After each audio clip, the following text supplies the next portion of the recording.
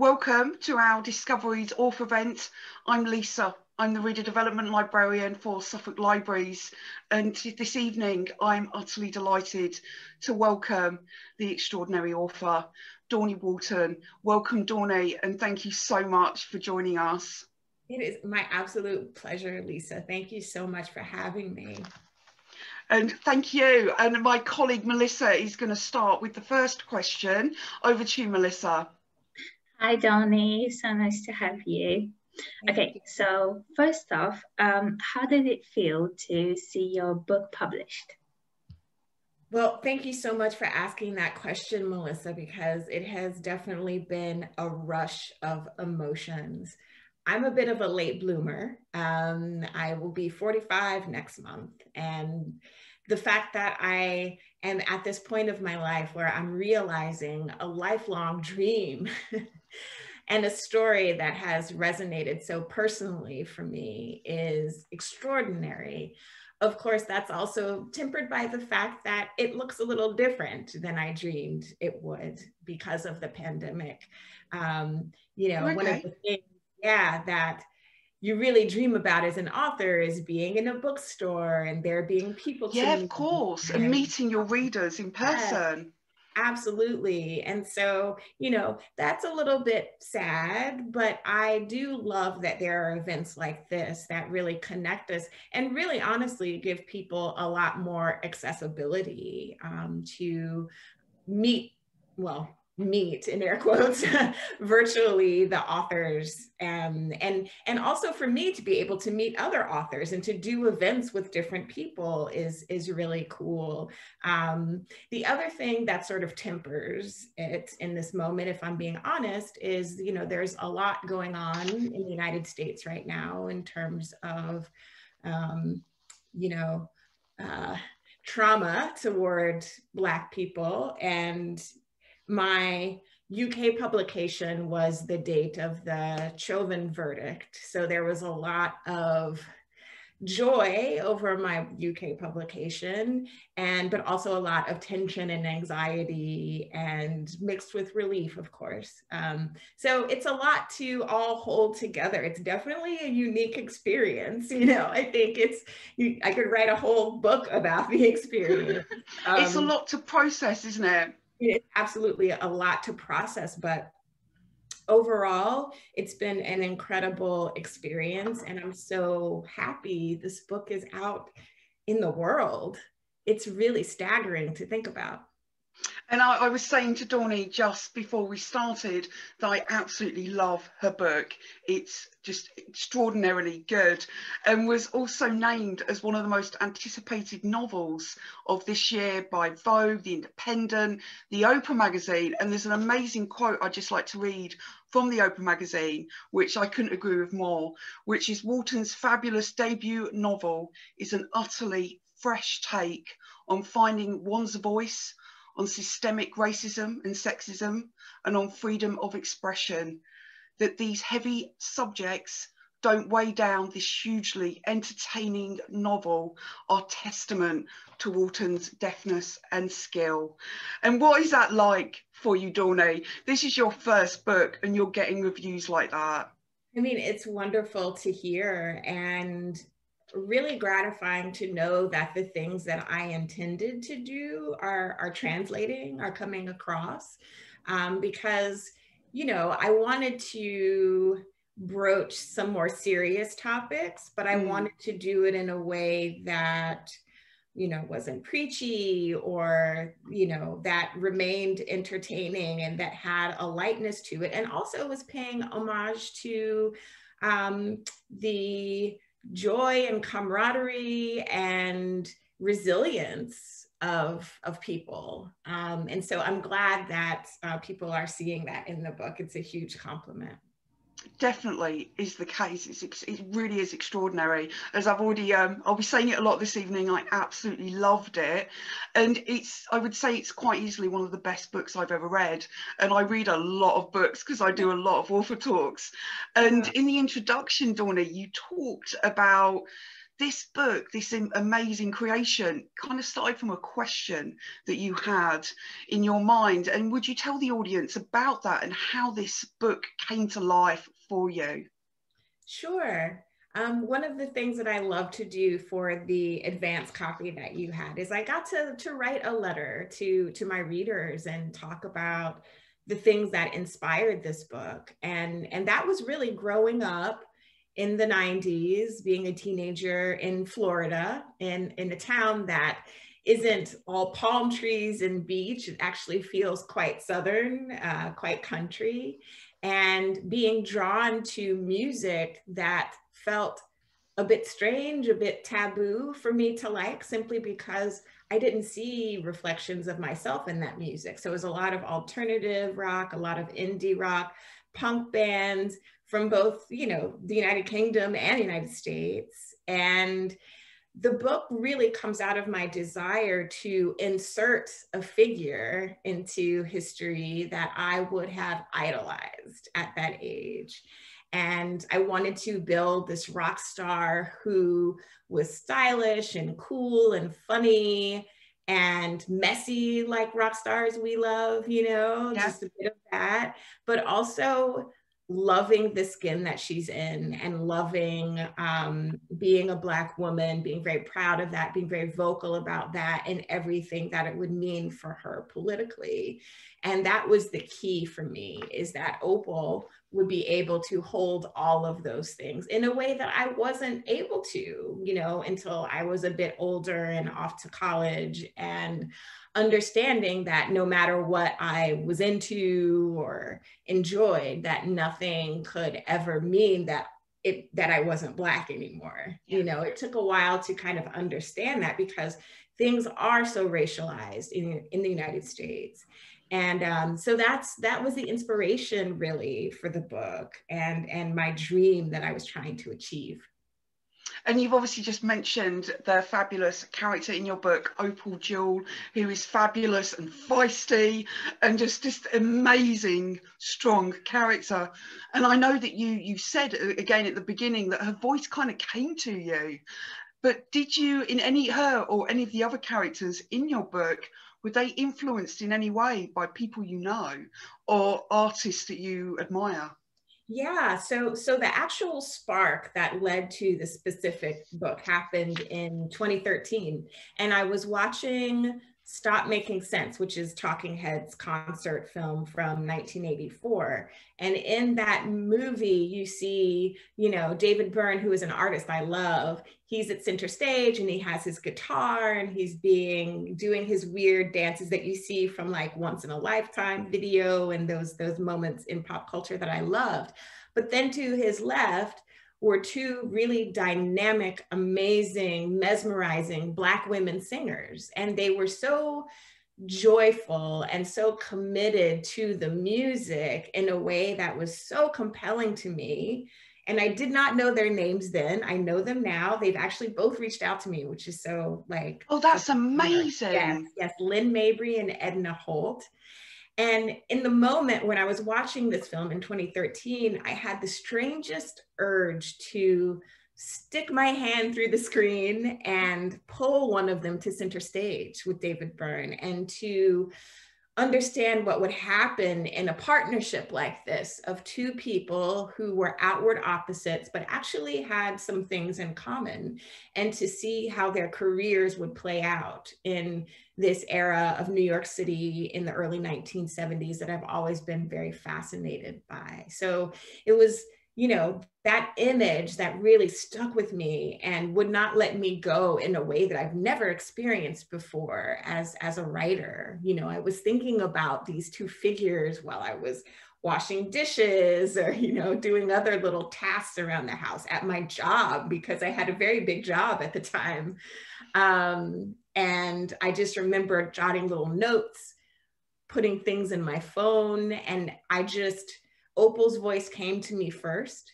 And it was a voice that was, you know, partly the women in my family. It was partly real life people that I've loved, like Nina Simone and Eartha Kitt and all of these women, you know, I heard them in her voice. And obviously we've already talked a little bit about what the book's about, but it's literally come out this week. Could you give our audience a bit of a taste of what to expect from it? Sure. So the final revival of Opal and Nev, it's a fictional oral history, so told in interview style.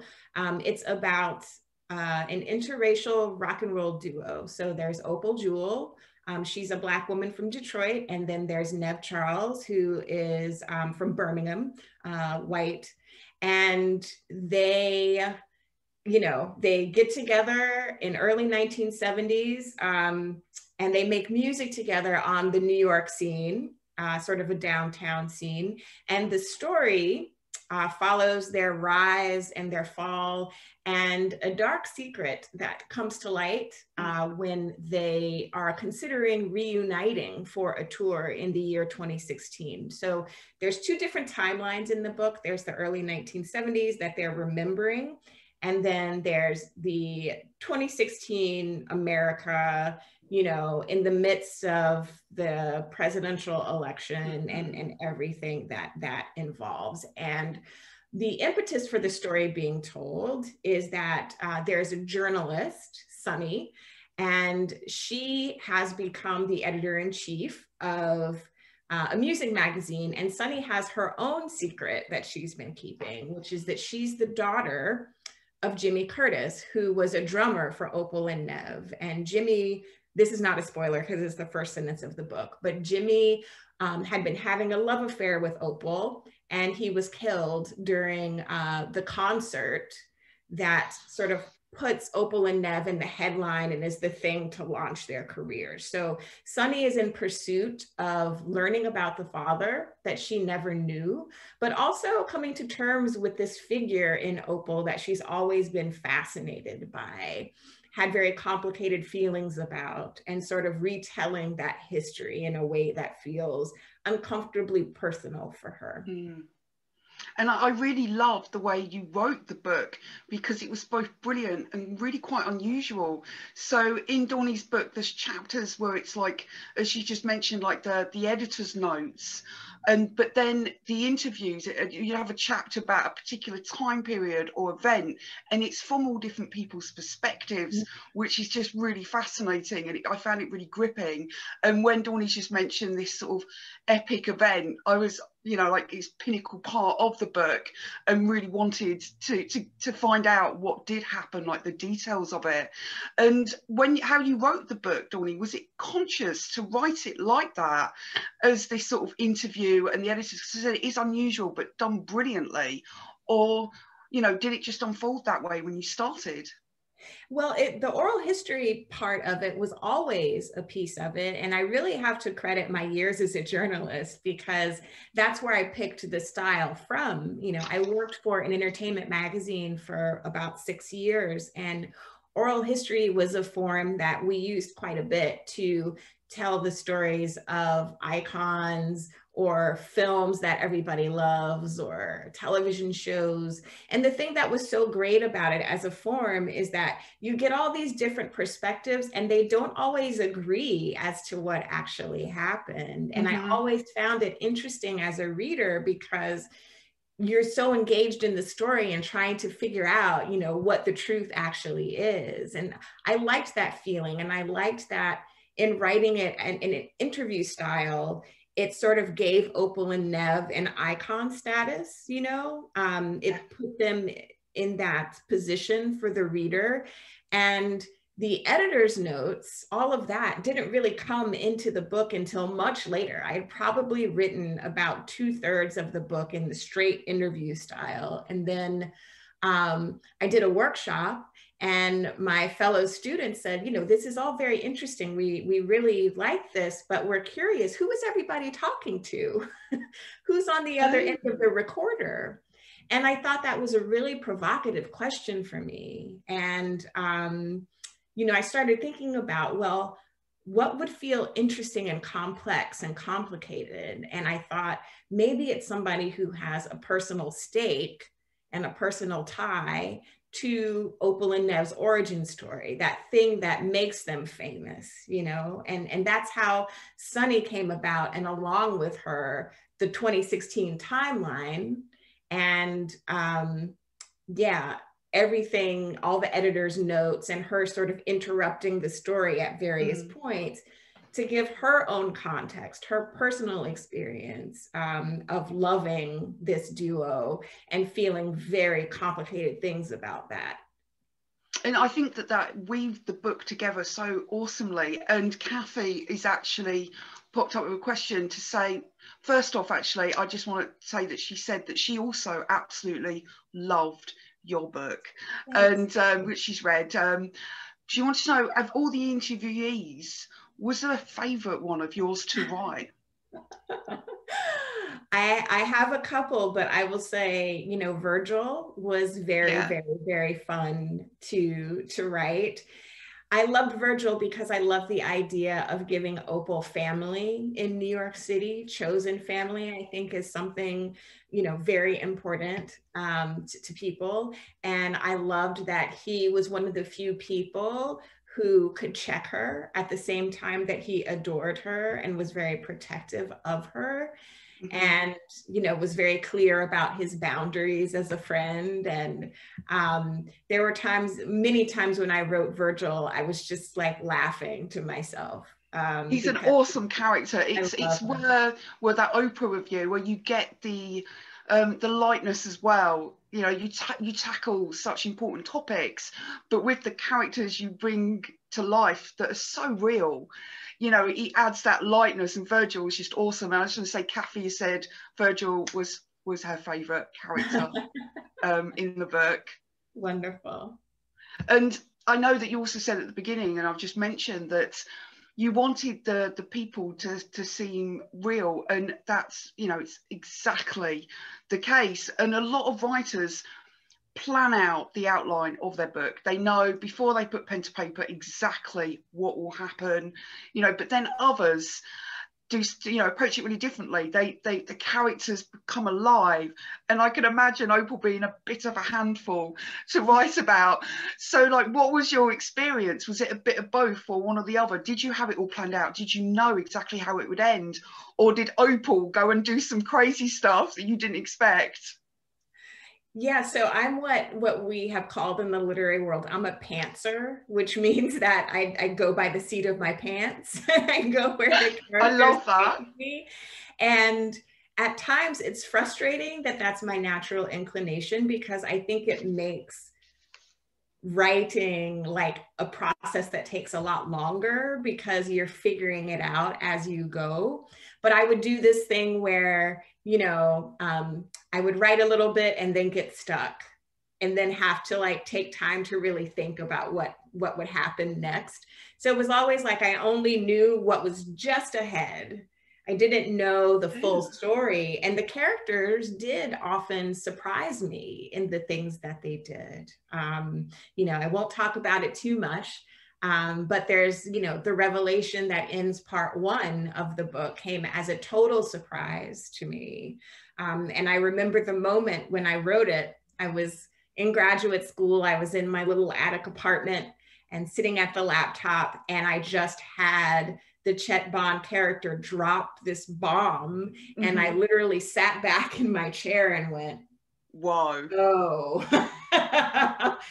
And also, I don't know where to go from here. And I ended up taking off several months from writing the novel. And I went and worked on some short fiction instead, because not only did I not know what was going to happen next, but I was also kind of grappling emotionally with what it meant to me that a character that I had been writing and really, you know, thought that I knew did something so shocking and so surprising. And yet when I looked back over everything that led to it, it also felt very true. And that's the thing about being a pantser, is that organic things happen, surprises happen, but they feel very organic. And it leads to that moment that I think writers dream about, which is, you know, the moment that feels surprising, but inevitable.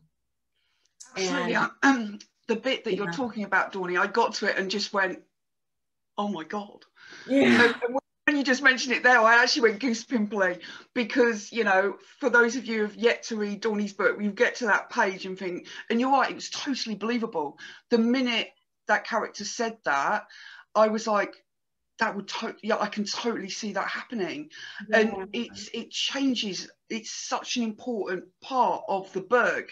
And one of the things I wanted to ask is, obviously with the writing, from what you just said, you don't have a set routine, you sort of wait until that creative passion comes through. Is that the case?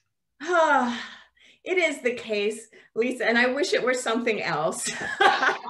I wish I were one of those writers who, you know, woke up at 5 a.m. every single day, no matter what was going on, and, you know, was writing a bit. And there are moments in my life where I have felt gripped in that way. You know, in the very beginning of writing this book, I was getting up at 5 a.m. before, you know, the sun was up, and before I started getting emails and texts and all these things related to my job at the time. And it was such a magical period of writing. But sometimes, you know, you do get stuck, and it requires you just to kind of, or it requires me at least, just to be a little quiet and to listen and to, you know, experience life, you know, and to do a little bit of research, and to just kind of allow it to come to you more, bubble to the surface. Yeah, let it kind of come to the surface, you know. But there does come a point where sometimes you're just procrastinating. And when I did feel that I was in that moment, I would force myself to sort of try different things, you know, and be easy on myself, and thinking, this might not make the book, and that's fine. You know, it's just, I'm trying to figure out how to get back into the story and figuring out what comes next. And I have a whole huge honking folder of files that are called like cut parts, or like, you know, extra scenes. Like, there's so much that did not make the book, but all of that was hugely helpful in figuring out what the shape would be in the end. So very much like part of that creative process. And Peter's also asked, you've just touched upon it when you mentioned research, like, how much research did you do for this book? And related to it, Kathy's also talked about the footnotes, which are also brilliant. And did you have as much fun writing them as it was for us reading them?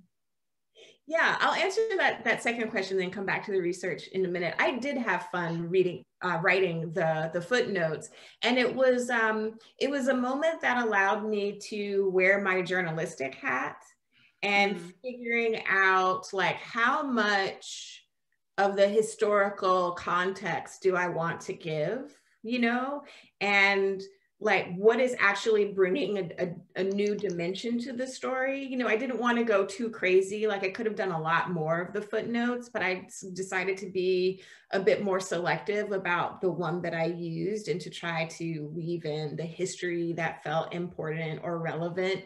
And it was fun because it was like, in a traditional narrative, there's no way I'd be able to wriggle this stuff in, but like, here's a way that I can feel like, oh, I'm giving the reader a little something extra, maybe a little something clever to remind them of other things that are real, and surrounding Opal and Nev in that reality, I think is what helps the book feel realistic.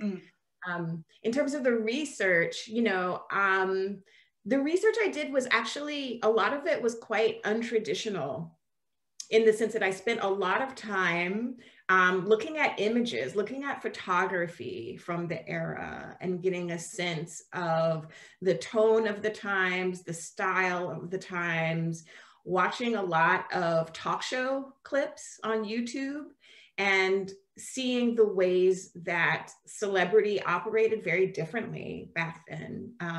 I think now, most celebrities are very like buttoned up, very polished, very smooth. The edges are a bit worn down. But back then, you know, watching John Lennon and Yoko Ono on Dick Cavett chain smoking and talking politics, you know, on late night was very provocative, very interesting, and allowed me space to, you know, create a character who would be part of that. But I also, you know, I did traditional research as well.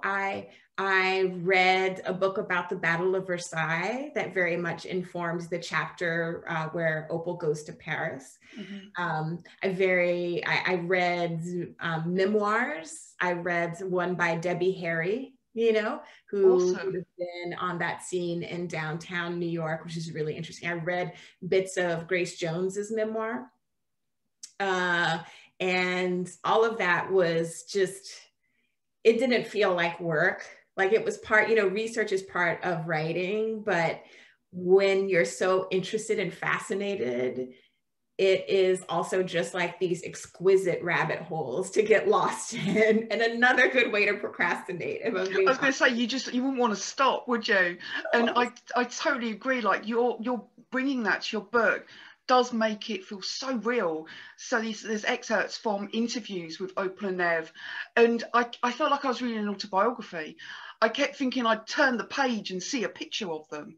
And there's obviously in the book, there's a very important picture that's taken of Opal and Nev. And I kept thinking, where is it? Why have I not found it? Because part of me just expected it to be there in the book, because say it did feel so incredibly real that I was reading it. And Mel has asked, I mean, I know this book's only been released this week, but what if it was made into a film? That would be awesome. And, you know, Opal Jewel, and obviously Nev as well. Like, do you know, who would you love to play these extraordinary characters? Oh my gosh. You know, I get asked this every interview, and I think do you? I do. I think it's a huge compliment, because people are, what they're saying is they feel like it's a cinematic experience. Like they feel like they can see it and they can hear it in their heads, and that it really lends itself to a screen version. And what I always say is I'm so much more interested in what you all think about who would be wonderful to play these parts, because, you know, this would be a dream for me to have a screen version. It's something that I would love to happen, and I'm hopeful that it would happen. Yes, my fingers crossed, because that would be awesome. And I was trying to think of people myself, and obviously because it's different time periods, that adds a bit of a complication to who would play the characters, unless it was all done. It depends how it would be filmed. And one of the people I thought of was Angela Bassett, who I absolutely loved, who played Tina Turner. I think she could do anything.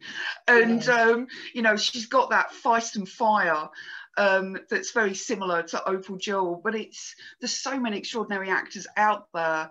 And you're right. Like there would need to be, you know, if it were to hew pretty closely to the book, there would be young versions of everyone and older versions of everyone. And that's kind of fun to think about. And Kerry has asked, like, when you're not working, when you're not writing, what's one of your favourite downtime things to do? And after reading your book, I feel like, you know, kicking back and listening to some awesome music might be involved with that answer. Yeah, I have, you know, listening to music is one thing, and that's the other thing that I forgot to mention about the research, is that I was in the process of learning about so many Black women in rock and roll that I had no idea existed. And it just goes to show that, you know, when I was that teenager yearning for it, it was out there, but I just didn't know, because those women were often marginalized or positioned as background singers. And so it's been fascinating to learn so much more about those women and to celebrate them. And, you know, I've enjoyed listening to music or getting deeper into, say, you know, LaBelle's catalog beyond just Lady Marmalade, which of course was their biggest hit. We all love it. But there's so much depth and really cool rock music in their catalog. But I also love watching films. You know, my husband and I have watched all the Academy Award nominated films, so we're ready for this Sunday. And I love watching, you know, really quality television. And British television, honestly, is probably like among my favorite shows. I May Destroy You, which was like life-changing for me watching that show. Really incredible show. And, you know, trying to read, although reading, like my focus is a little bit out the window this past, you know, these past few weeks. But now that, you know, I have a book out, I'm very lucky to be getting galleys of books that are coming out that are all hugely exciting. And so trying to read those and look out for those is something else I'm doing. Well, that leads perfectly to Susan's question that came through before the event. And she's asked, is there a particular author or book that has greatly influenced you or your life? It's hard to choose sometimes, isn't it? It is hard, but I will talk about a few authors, both, you know, contemporary and, you know, iconic authors. There's a drawing, an art piece of Toni Morrison, of course, who is a writer that I read her work when I was too young, and so I've been enjoying coming to it with a bit of wisdom and a bit of understanding of what she's doing. And so that experience of reading her work, I just reread both Beloved and The Bluest Eye, and understanding how layered those works are and how devastating and how gorgeous. And James Baldwin is another author, of course, that I'm sure a lot of Black American writers cite very often. His work, both nonfiction and fiction. Contemporary, one more iconic author is Zora Neale Hurston, who is from where I'm from, North Florida.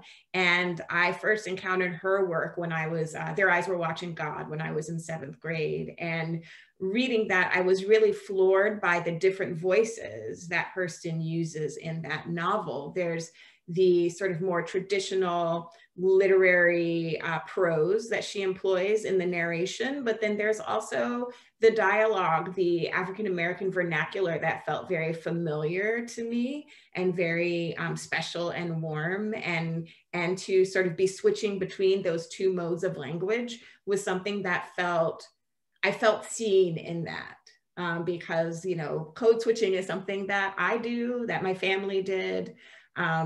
And so like those were the three. And then contemporary, I love Jacqueline Woodson. She writes a lot about memory in a very beautiful way. I have not met her yet, but I feel like she's a nostalgic soul like me, because the way that she writes about the past, especially in Another Brooklyn. I live in Brooklyn now, and to read, you know, kind of the yearning way she writes about how the neighborhood used to be is something, the images of it, the music of it really lingers for me. Edwidge Danticat is a beautiful, beautiful writer. I think we're very different writers, but I don't know of an author who's made me cry harder than Edwidge Danticat in Brother, I'm Dying, which is her beautiful family memoir. Whew, so many writers. That's fantastic. And I obviously a moment ago, before I asked you that, Dawnie, you talked about some of these amazing female artists you discovered while you were reading your book. Are there any that really stood out for you personally that you absolutely love that you could talk about? There were a few. One is Betty Davis, who was kind of a cult funk figure on the New York scene. And you know, she started off as a model, and she would hang out with Sly Stone and Jimi Hendrix, and she was married for one very brief and tumultuous year to Miles Davis. But she was also a singer and songwriter in her own right. And she would do this very provocative kind of sexual music, and her live show was electrifying, but the industry and the critics didn't know how to categorize her. They didn't know, you know, she was very rock and roll, and she had a voice that was not really beautiful. She would almost do vocalization. So there was grunting and screeching and yelping in the way that I write about Opal's voice. And, you know, when she got tired of executives telling her how she should change and who she should be, she just left the industry altogether. She left altogether, went back to Pittsburgh, where she's from, and where, as I understand it, she still lives and is a bit of a reclusive figure. And there was a documentary done on her a couple years ago. It's named after one of her albums. It's called They Say I'm Different. And it's all kind of, she didn't really do an interview for it, but it's all about them trying to figure out like where she was and, you know, what happened to her career. So Betty Davis was one. Polystyrene from X-Ray Specs was an artist that I learned a bit more about. I know there's a film about her that just came out in the UK, but like a true punk pioneer, punk icon, and a Black woman. You know, I love learning about her.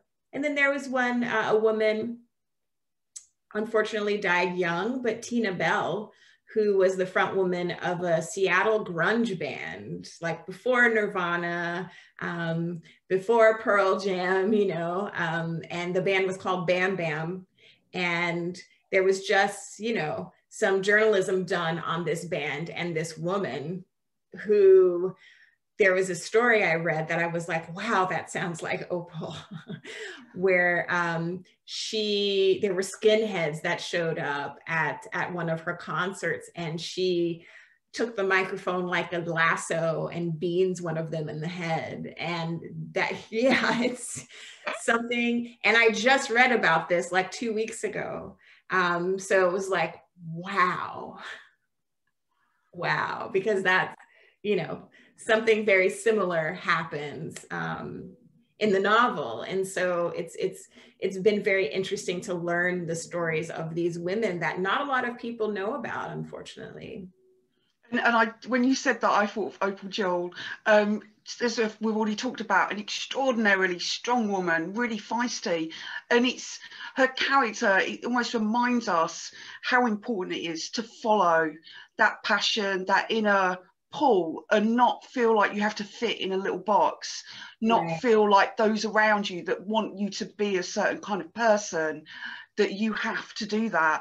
And when you brought her to life in the book like that, I was just like, she's amazing, you know, like such an extraordinarily, you know, a figure to admire. And that's why I wish she were real, and that's why I would love to see it made into a film, so we can actually see her in the flesh, because I feel like, you know, the book's brilliant, and gosh, that would be a brilliant film. And especially that bit that we talked about without much detail of the big woe moment, where one of the interviews, something very unexpected comes about, but yet when you read it, it makes a lot of sense. And one of the things I just wanted to finish with, Dawnie, is like, what is next for you?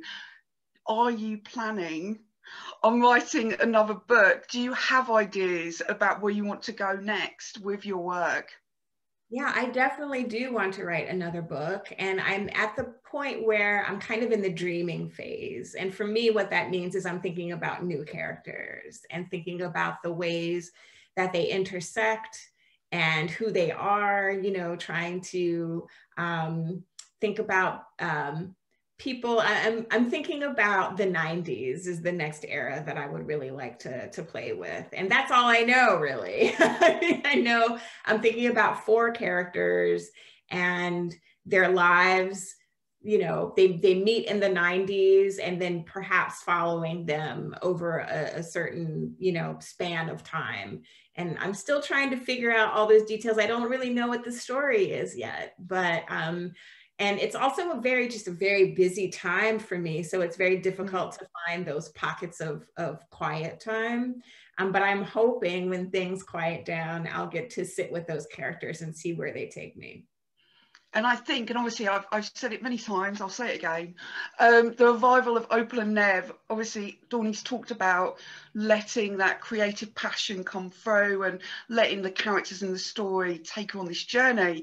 And I love that you're planning to do that for the next one as well. It's a brilliant book. It's utterly gripping. And to be honest, I couldn't recommend it more. I genuinely think it's one of the best things I've ever read. It's just utterly superb. And I'd just like to thank everyone for joining us this evening. Suffolk Library is a charity, and we are so grateful for your support, for attending events like this, to borrowing our books and making donations. You can find out more about our services and ways to support us on our website. And our next author event is actually Monday next week on the 26th with Lindsay Davis. And to be the first to hear about our upcoming author events, do join our online Facebook group Discover Reads, which you'll be redirected to when this live event concludes. And you can also find details of our online events on our Suffolk Library's website. Thank you everyone again for coming. And of course, like, just a huge thanks to you, Dawnie. I think you're an extraordinarily talented writer. I believe your book is going to be an epic success, and you absolutely deserve it. Thank you so much. Thank you so much, Lisa. Thanks everyone for coming.